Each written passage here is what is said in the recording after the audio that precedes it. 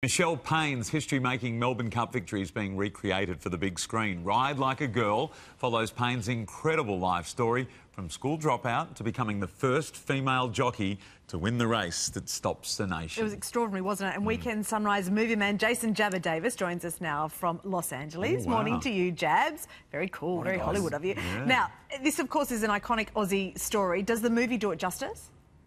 Good morning, Mon. Good morning, Baz. Good morning, everybody. You'd have to work overtime, I reckon, to stuff this one up, and Rachel Griffiths has worked overtime to deliver a very likeable film. It's a Cinderella rags to riches tale of Michelle Payne, the youngest of 10 kids. Her mum died when she was just a baby, and she followed in the footsteps of many of her siblings who were jockeys. Her dad was living on the track, so she was a family that grew up in racing. It tells the story pretty well. You know, the highlight, I think, is probably Teresa Palmer as Michelle. She does a great job. Paddy Payne, of course, played by Sam Neill, who's always good. But for me, the highlight has to be Stevie Payne as himself. There is something so sincere about this young man's performance and such a huge part of the Michelle Payne story. Let's take a look at a scene from Ride Like a Girl. What will happen if Dad goes away? What will happen with me then?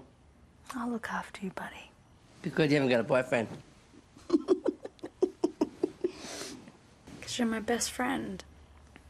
And we're going to build a home. And I'll have a ton of horses. I'll train them up and you'll be my #1 strapper. What will happen if you die?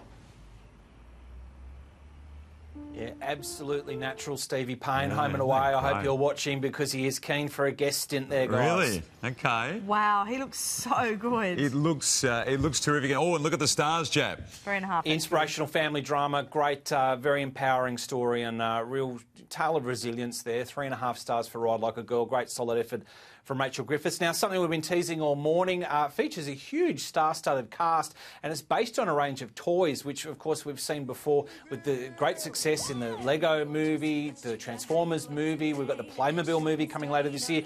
Uglydolls are basically these pretty wacky dolls that started off as a bit of a pen pal scenario between a relationship that was a far-flung couple, and the guy would write letters to his girlfriend with drawings and she would then sew these dolls and send them back to them.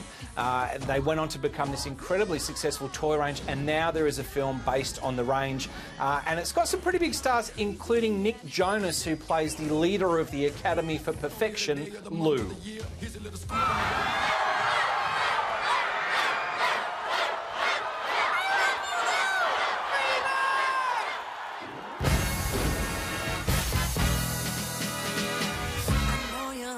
Go to the big, you know where.